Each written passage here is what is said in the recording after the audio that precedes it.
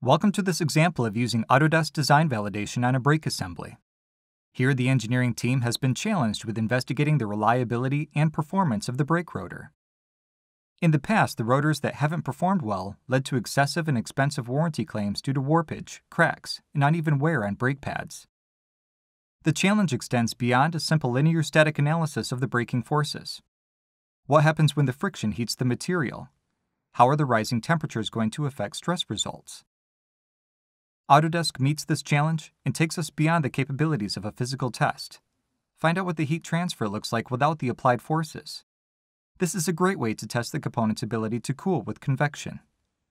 For the first analysis, we will apply the boundary conditions that simulate convection as well as the amount of heat generated from friction between the brake pads and the rotor. These real-world conditions are associated with the model geometry, meaning if there are any changes to the design, they will remain intact. Let's take a look at the results for temperature.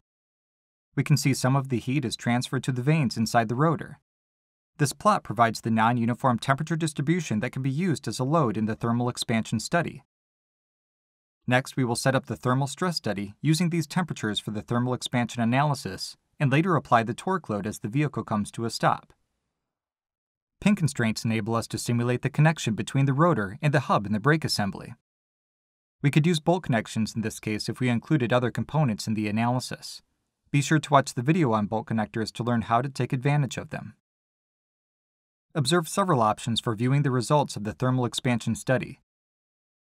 Displacement and stress plots will help us to determine if there is uneven wear on the brake pads or locations where cracks may begin to form. After dragging the ledge in, we can see most of the stress occurs around the bolt locations as expected. By copying the study once more, we can keep the existing study results and include the torque load resulting from the contact with the brake pads. Using temperature-dependent material properties, we can determine accurate stress results with the combination of thermal expansion and mechanical loading conditions. It may also make sense to solve the study with the torque load by itself to investigate and compare the results between scenarios. Once again, we are going to focus on just the areas of concern in the stress plot. Where in the model do we have the highest stress, and what can we do to improve on the design? By probing areas in the model, we can accurately determine whether or not changes are necessary. Notice the stresses at every other location of the bolts are higher due to the placement of the vanes.